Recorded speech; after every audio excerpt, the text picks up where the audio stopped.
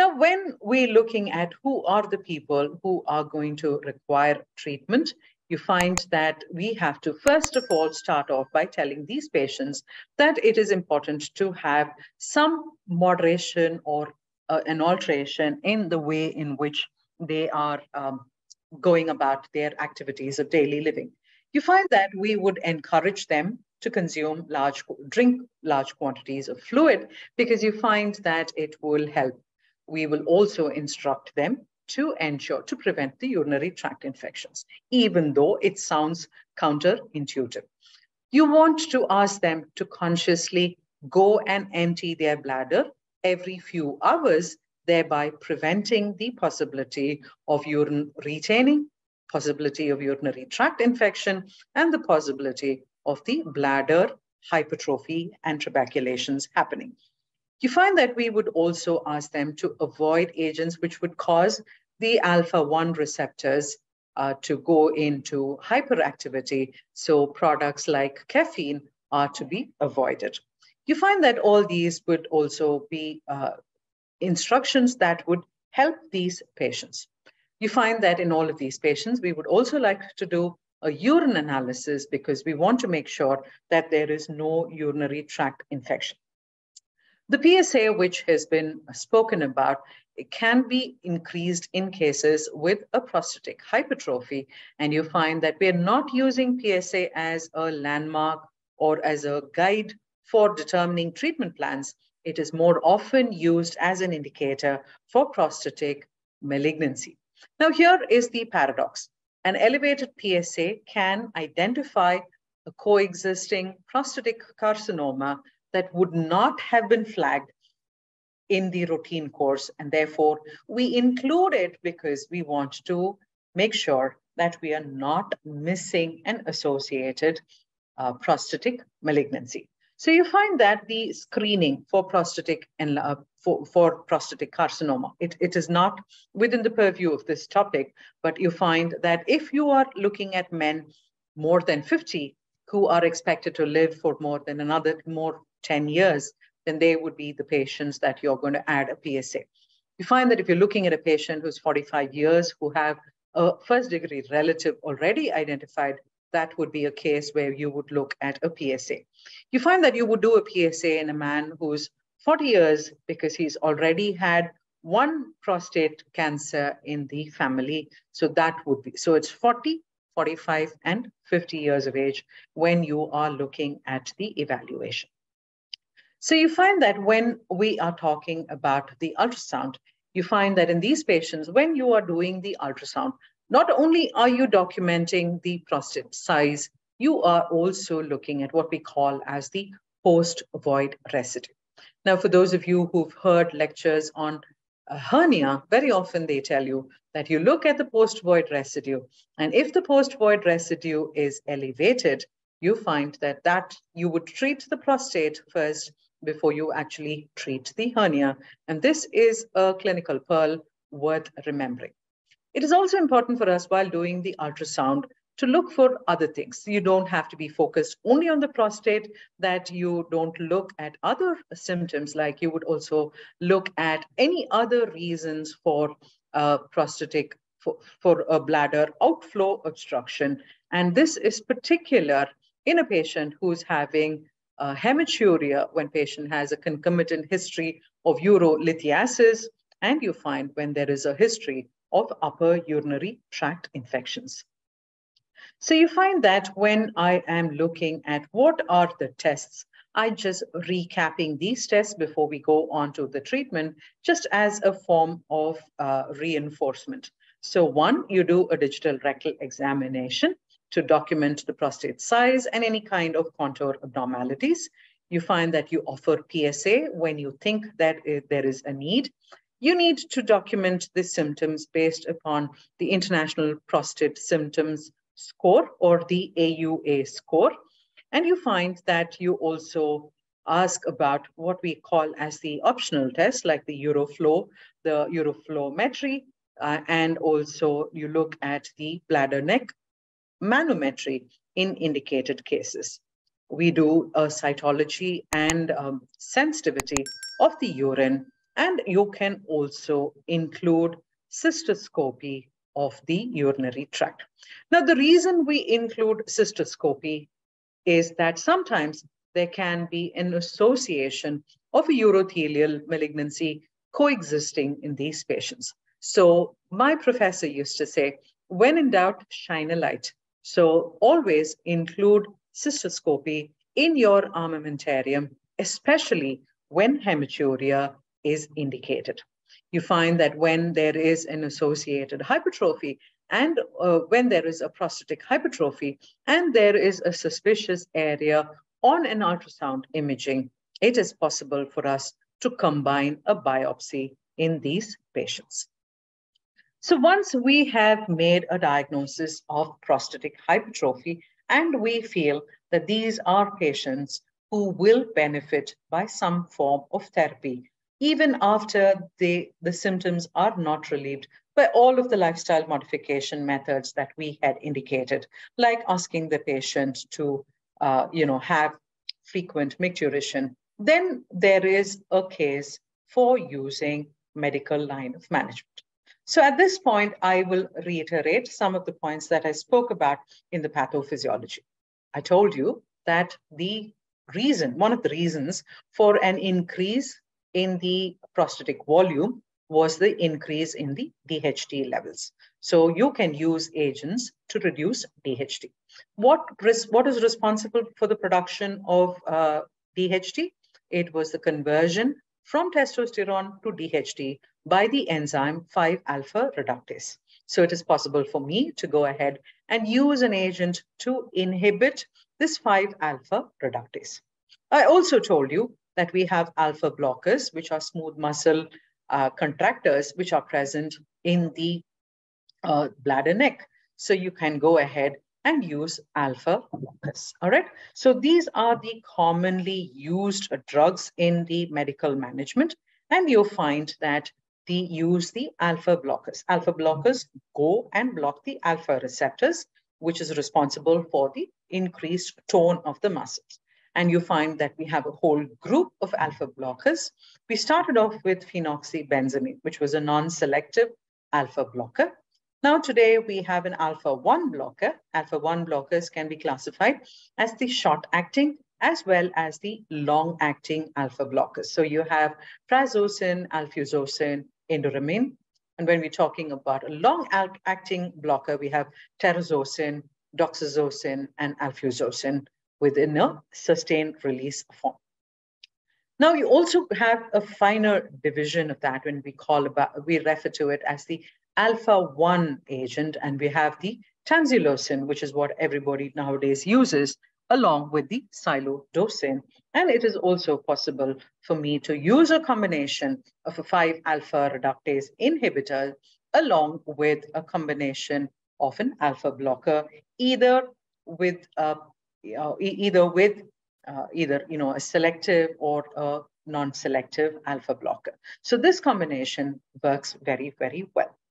Now, you remember at the beginning, I said that there is also another component of the metabolic syndrome, which kind of is believed to contribute to the hypertrophy. So in all of these patients, it is very, very important for you to control their diabetic status.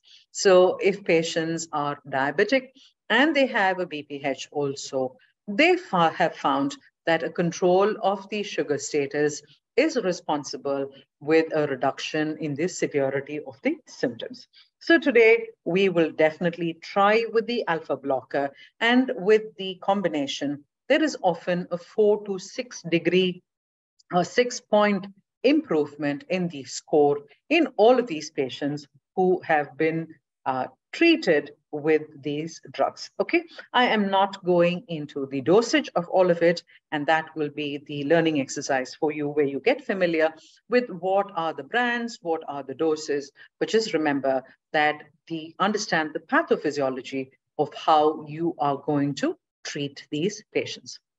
Now, when you have put these patients on medication and you have followed them for a period of about 6 months, and in that case, you go ahead and then you take a decision whether these are patients who are having an improvement in the symptoms as a result of the medication, or there has been no improvement, and whether there is a case for indication for surgery.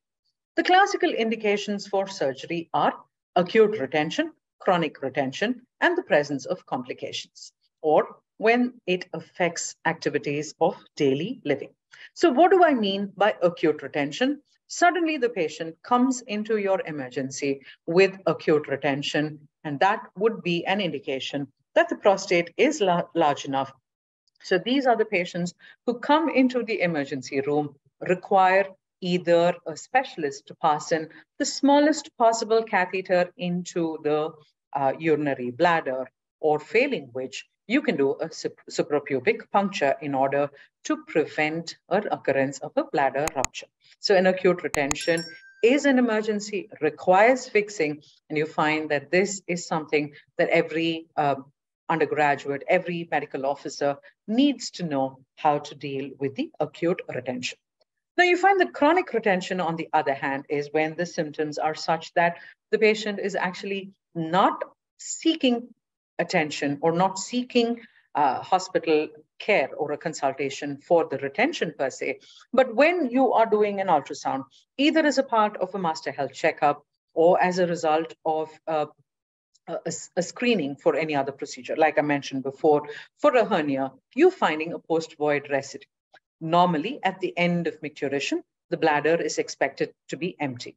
But what happens in these patients is that it bulges into the prostatic urethra, and as a result of which, the urine is not able to overcome that little bump produced, and as a result of which there is retention. And when this post-void residue is greater than 200 ml, we say 150 to 200, you find that that would be an indication to go ahead and fix the prostate. Now, you find that any of the complications that I spoke about earlier, hematuria, presence of calculi, the presence of trabeculations, you find muscular hypertrophy, you find a hydroureter, a hydronephrosis. In all of these cases, that is straight away an indication for surgery. So you find that when we talk about surgical options, the gold standard is what we talk as the transurethral rectal resection of the prostate. Now, you find that when we were medical students, you find that they used to do an open prostatectomy. Today, we have moved away from open prostatectomy, and today the gold standard for every patient who has a prostatic hypertrophy is the transurethral resection of the prostate itself. Now, you find that there are multiple other options that you have, but you find that the gold standard, as I mentioned, is the transurethral resection of prostate. So how do we do this transurethral resection of prostate? You find that we use either a general or a spinal regional anesthesia. It's certainly more comfortable to go ahead with a general anesthesia. And then we use a cystoscope or a working sheath. And in that working sheath, you have a side sheath through which you using a handheld device. It has an attached wire loop, and you find we're using a high energy electrical cutting current. All right. So we have this through the urethra, we introduce this cystoscope, and through that cystoscope side channel, we use an electrical current, and we end up shaving off prostatic tissue. Now, as we shave off the prostatic tissue, we have to be constantly aware of the prostatic venous plexus. The whole process is now connected to an eyepiece. You have a video through which we would be able to see it. And today we are even able to connect it to a screen so that the others are also able to see the procedure as the surgeon shaves away. It's like peeling a carrot, for lack of a better example. So layer by layer, you are taking off shavings of the prostate, and thereby you are reducing the amount of the prostate that is present. And very often, whatever has been shaved off is collected and measured. And often they will say, so much grams of prostate removed. And you find that this is the way in which a transurethral resection of prostate is done. Now, remember that as you are shaving, there's going to be bleeding, and this bleeding can obscure your field. So therefore, you also have a side channel where we use an irrigating fluid, and this irrigating fluid helps to clear away the shavings, as we call it, and it also helps to tell you whether there is bleeding present, and it kind of helps to clear this particular field. Now, this electrical current is crucial to the process, and we can use it to fulgurate even the bleeding spots. And at the end of the procedure, we leave a catheter in place.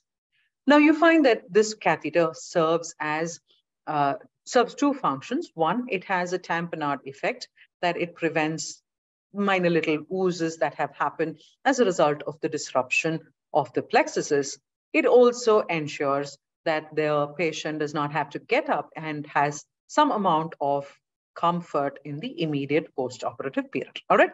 So the points to remember: it is a transurethral process. We are using a cystoscope. It is a high energy source. We are using an electrical cutting device. We have a side channel for irrigation.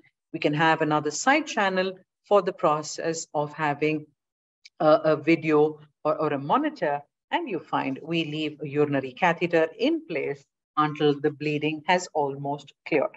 So this is the way in which we go ahead with the process of doing the transurethral resection of prostate. Now, when I'm going to be talking about the complications that are associated, I want you to recall in your mind's eye the anatomy of what I was talking about. So you know that when you were looking at the picture of the prostate, it was very, very close to the sphincter. All right. So we were talking about the perineum. We were talking about the perineal musculature. So when you are shaving away bits of tissue, it can be associated with some amount of incontinence, and that occasionally occurs and is less than 1%. Now, you remember the opening of the ejaculatory duct, and you find that one of the functions of the prostate is that at the time of ejaculation, you find it kind of bulges in and prevents the ejaculate from going back into the bladder, and it kind of forces it out through the prostatic urethra. So you find the moment the prostate is removed or removed in a little too much fashion, you find that patients can have retrograde ejaculation in as high as 15%. 5 to 10% of the time, they can be associated with impotence, and a too vigorous curettage of the bladder neck is associated with scarring, and in the late feature, it can result in contractures.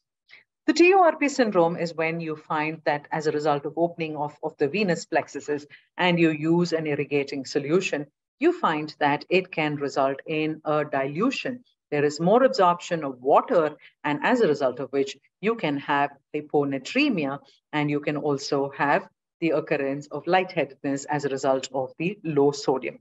But today, when we are using solutions like normal saline or isotonic saline, we often don't see this particular complications in the present population. Now, these are more anecdotal in the completion of the discussion of the topic. And we used to do a transvesicle, the so-called open procedure used to be done. And today, neither the transvesicle or the retroperineal or the perineal prostatectomies are ever done. And I think medical students today hardly see this. This is more of historical application. Now, there are some amount of minimal invasive therapies. Now, when I say minimal invasive therapies, these are indicated in patients who are not fit candidates for anesthesia. Some of them are being tried in controlled settings like clinical trials, and you find that some of them are also experimental in nature. So these are informations that I just want you to listen to and be familiar with them, and rather not use it as the first answer in any of your discussions. So you find that instead of doing a transurethral resection of the prostate, you can go ahead and make an incision. This is something like the dorsal slit that we do when we are talking about a circumcision, right? So quite like that, instead of actually resecting elements away. You can do it in a patient who is a high risk, who's not going to withstand a long procedure, who cannot tolerate the blood loss. So this is something that can be offered. It's like partially cutting something that's producing a constricting effect. You're kind of opening it out without actually shaving it all out. Now, lasers are something that are available today, and you find that several forms of laser beams are available for prostatic management. So you find that what we call as the KTP laser, the holmium laser, are some things which are used both as a cutting as well as a vaporizing tool. All right. So not only can you use it as a cutting instrument, you can use it to vaporize it. And as a result of which, it helps to reduce the amount of prostate which is present and thereby reduce the amount of obstruction that is present.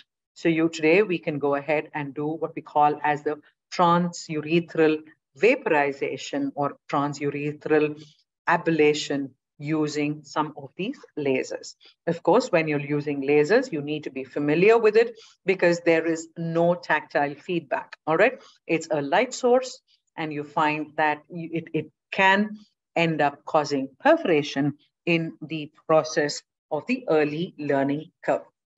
We can also go ahead and do what we call as microwave. So all of this works on the concept that you are using an energy source. You remember when I was talking to you about TURP, I spoke to you about it being an electrical energy. So instead of the electrical energy here today, you can go ahead and use a microwave, you can use an ultrasound, you can use a radio frequency, or you can use a laser in order to create some form of an energy that allows you to shave away all of this prostatic tissue and result in restoration of the passage.